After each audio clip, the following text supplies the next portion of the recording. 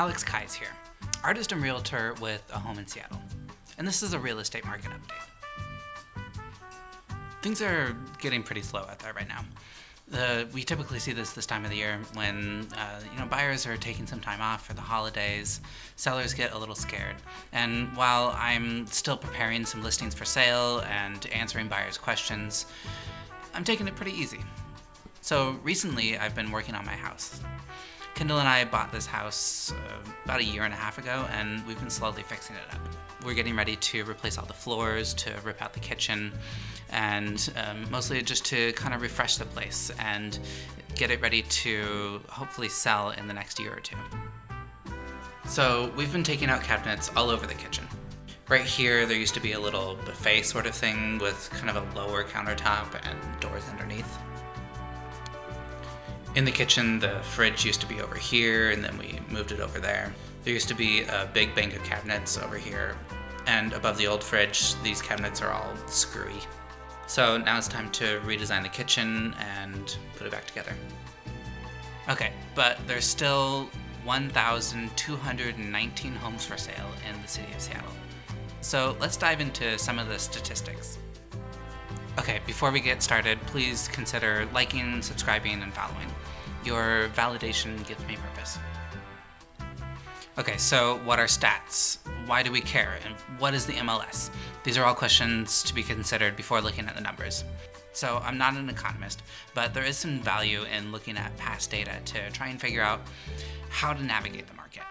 The Multiple Listing Service has most of the data on most home sales going back to about 2004. So we can use all of this data to make charts, graphs, and try to figure out or try to guess where the market's going to be going in the future.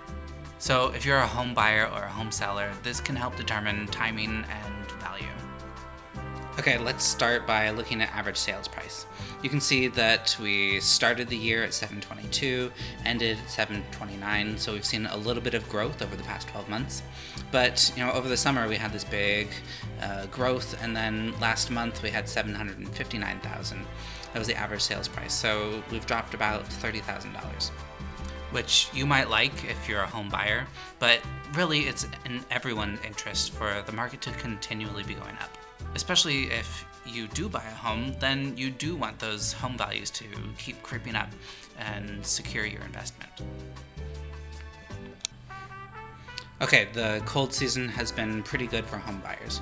You can see that we've dipped down to about 99.1% when looking at the list price to sales price ratio, and that's down from 99.5% last month.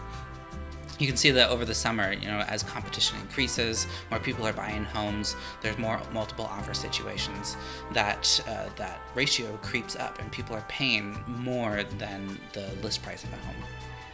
The flip side of this good news is that home sellers see this data, and it scares them a little bit. So they wait, they hold on to their home, they wait to sell it in this positive section of the year, the spring and the summer. And there isn't a ton of inventory out there if you're home shopping right now.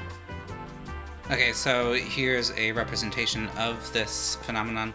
You can see that number of new listings coming onto the market is going down, while the sales, the home buyers out there, is staying fairly even over the course of the year.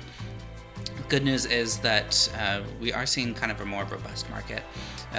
There's a lot larger numbers. You can see that 315 new listings last year, and this last month we saw 635.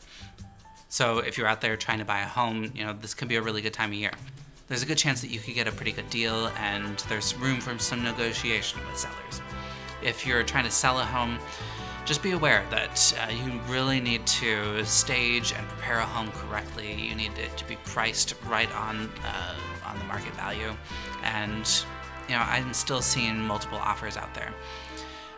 Some homes go through a price reduction, get a little bit of renewed interest, and I'm hearing stories from some colleagues of mine where they're getting 3 or 4 offers all at once, even after their home's been sitting on the market for 2 months.